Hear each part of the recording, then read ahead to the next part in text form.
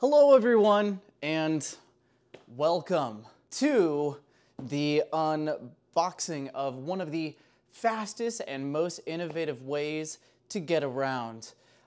If you're watching this and you're looking for a more efficient, more interesting way to get around the city, you're not gonna want to miss this. So, underneath this sheet is one of the most highly anticipated and controversial wheels of all time. This is, of course, the InMotion V13 Challenger. So, with my holy pocket knife, this is my ceremonial pocket knife. Get right in here. Disclaimer. While I cannot recommend the V13 Challenger to everyone, in fact, there's very few people I could recommend this wheel to, I did want to take this opportunity to highlight some of the strengths of the electric unicycle and why you should buy one. You know, there's a wheel out there for everybody. There's a size and there's a wheel out there for everyone. Oh God. I think what this wheel represents to me is more of a commitment to the e-wheel and a sort of glimpse into the future of where these things are headed. It's the R&D and it's the focus on the safety and the motive behind it. Okay, that's why. Call me crazy, but I bought one of these. Huge shout out to e-wheels. I did purchase this with my own monies, but I did work out a small content deal with Jason at e-wheels, and so, you know, thank you, Jason. I hope to make a lot more content for you guys in the future. Here we go, folks. This is, man, I can't believe it's actually happening. It almost seems like a fantasy. Like my friends were like, is the V13 in the room with you right now, Cameron? User manual, right? V13 checklist, shock pump, shock stuff, charger.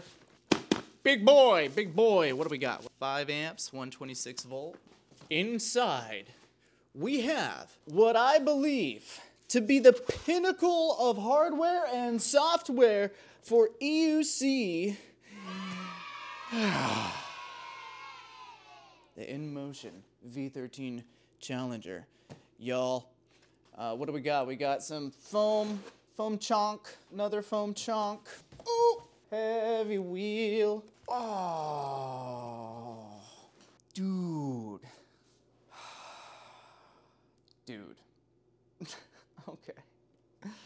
This is impressive in person. Wow. You guys. Oh my goodness. Oh my gracious. Little flippy floppy, floopy floopy. Wow, that tire's huge. Big boy. Oh. Yo, let's bring you a little bit closer here. A little bit closer in on the action. Wow.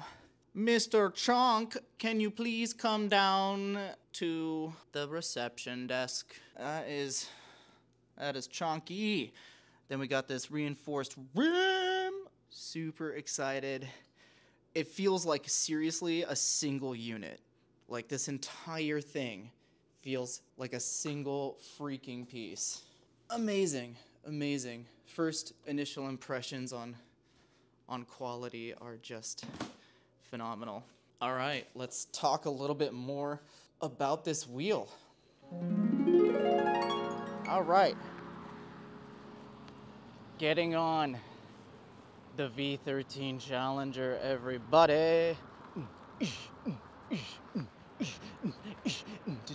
So, what really sets this wheel apart from a lot of what you see elsewhere on the market is it's really got a lot of attention to safety, and it's got durability.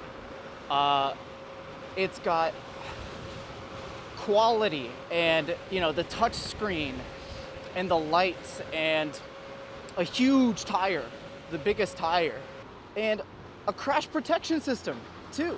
Built-in day one crash protection system, and a flurry of temperature sensors, like temperature sensor in the motor even. This has the largest motor of its kind, a 4,500 watt high-speed tuned motor. So, the power band on this thing kind of like starts at 30 miles an hour or so.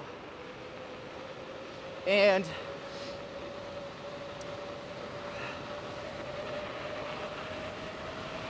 sorry, I'm just trying to pick up speed here a little bit.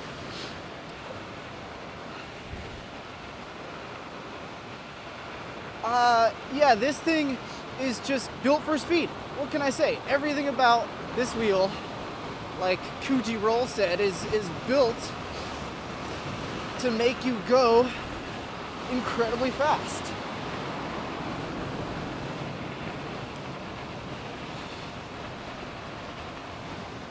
Woo! Ay, ay, ay.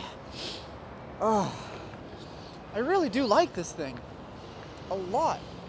It has the Raptor controller, which is just leagues above in terms of the modular design and the overhead capacity of the Raptor controller is just insane. And the 42 MOSFETs, ensure you have absolutely plenty of power.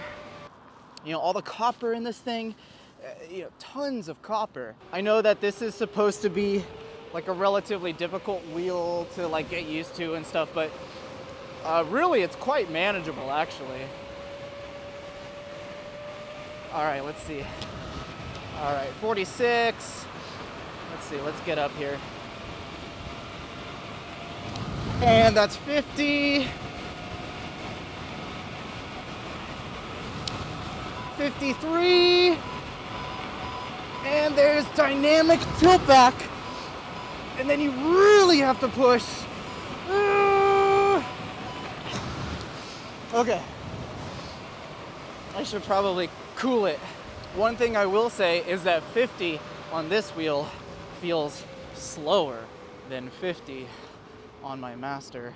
And that's all, relative. The wheel you're on, the machine you're on, kind of determines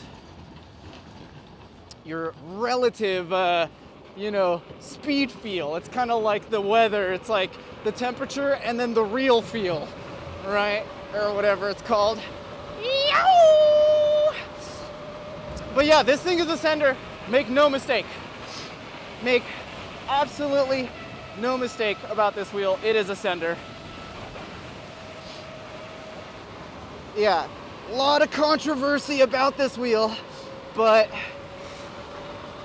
I'm really, really enjoying it. It kind of feels like the closest I've ever been to motorcycle territory.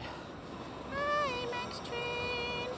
Ultimately, the way this thing rides and the way it's tuned, the power band is so different.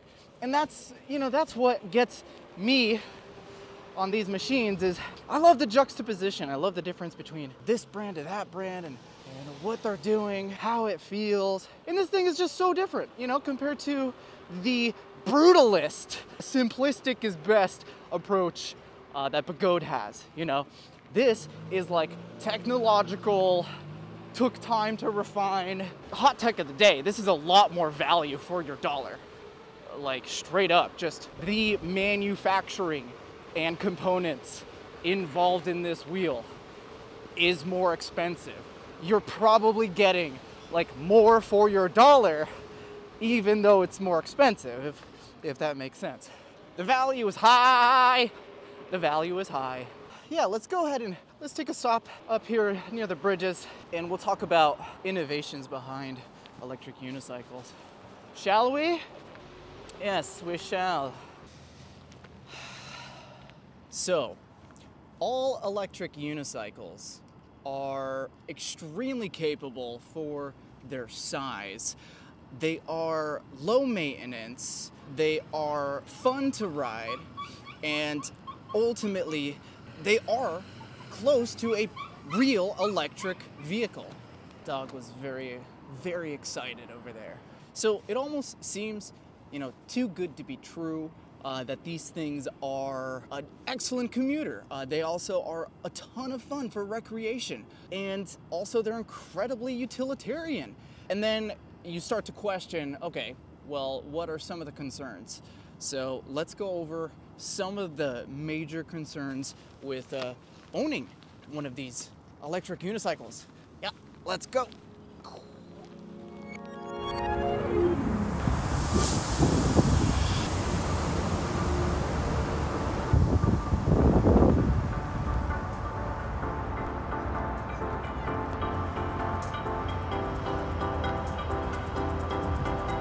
All right. So let's address some of the common concerns. I think the number one is safety. Am I going to, fall on my face? When it comes to safety, yeah, this is applicable to really any other sport or bicycles even. I would treat it with the same sort of respect as like a high-speed bicycle. Gear up. These are a little bit faster, so gear up better. When it comes to safety, I think that these are at a point where they are the safest they've ever been. And something like this, which has plenty of power and really is trying its very best to not let you destroy your face, I wouldn't worry too much about it. But you are gonna fall. Cool. All right, let's talk about another concern. Here we go. Pew.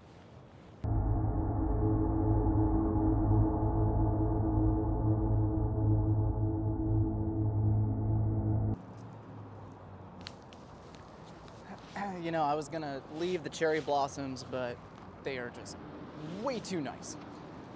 So another really common concern with these electric unicycles is the learning curve. How long does it take to learn one of these? Steering, turning, all that stuff, accelerating, braking, and it's steep. It's a really steep learning curve, but as soon as you get over the crest, you've got it. It's one of those things where it clicks just like a bicycle. And for different people, that takes different amounts of time. I've seen people jump on it and learn it in 5 minutes. I've seen people take weeks, months. And so for people who are interested in these things as a legitimate alternative to transportation, just know that it's gonna take a little bit of getting used to, and you should probably buy a beater wheel instead of something like this. This is not a beginner wheel. Yeah, when it comes to the learning curve, you gotta be prepared, but I really do think that it is worth it. It is more worth it than anything else I've ever learned. So check out the cherry blossoms. Okay, let's keep going. Squirrel! Oh my God! Oh my God! All right. Now, we come on to, maintenance on these PEVs, EUCs especially, is really what I know. This I can go.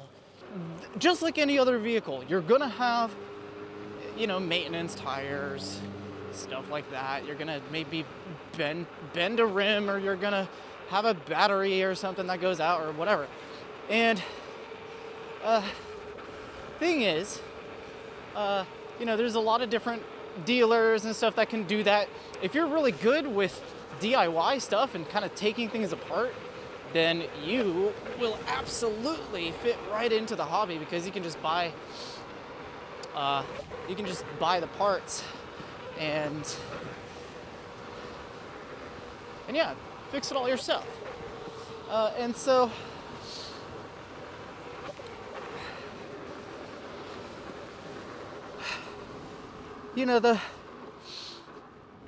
that's part of the fun, is actually like the modding and whatnot. But the maintenance is so much lower compared to, the cost of running one of these is incredibly efficient. Like, I think this just may be the most efficient way to get around. And I did some math. I did some maths and some chat GPTs, and turns out in like the worst case scenario, riding one of these things around is like 5 times more efficient than a Tesla Model 3. So take that, Elon Musk. Yeah, the cost of ownership, these things kind of pay themselves off. Even this thing, the Hyperwheel, that's, you know, controversially expensive,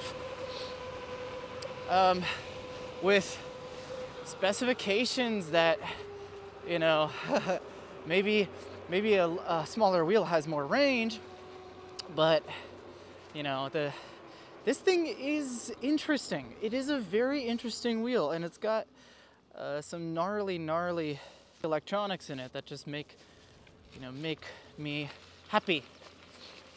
The electronics make me happy just thinking about like 42 MOSFETs all firing up just on 3 phases, just ooh, yeah.